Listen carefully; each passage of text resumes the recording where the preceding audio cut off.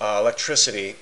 Okay, in this conceptual experience I have of the sixth dimension, I see it as a pool that exists with two things in the pool: is the gravity and the thought, the mass and the thought. It's all there, and the thought is like us, the body and the water, and the gravity is like the water. Gravity is God. It is the essence that flows throughout everything, that pulls everything towards itself, and we see it. And until before, I hadn't really seen it like this, and now I see it as a pool that we affect, that we send ripples through with our mind, this mind. And the mind, the subconscious mind, so they say sometimes, but I feel that it's fully capable for it to be the conscious mind, if you listen, exists in the sixth dimension, and it affects electricity. We created electricity to travel, to send. It is our messenger in the third dimension, and it will dissipate before it will fall to the ground. It's relatively unaffected by gravity. We can call lightning with our minds. People have done it in the past, so they've written. I believe it. I believe if it's like, because in the past there was a lot of cult following, so if there's one person saying something, a lot of people believe it.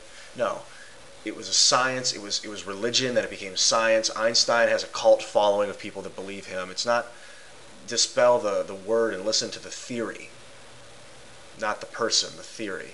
The theory is that the electricity is ours to control and send, and so we've done it in an amazing way. We use other things to better conduct it, and then we send it. The mind is what our thoughts are, what directly control it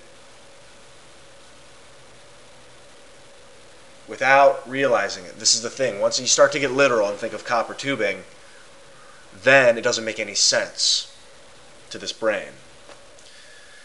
But from the sixth dimensional perspective, you have to elevate your mind to that level and look backwards through the doorways into this heaven-hell place, into this reality. From there, understanding that we're whipping all the gravity around. We're sending it like words are sparking things and pulling things. And we can do either. We can fire things up, or we can draw people in.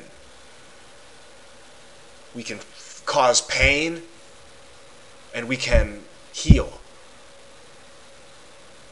The mind and the spirit, God, gravity,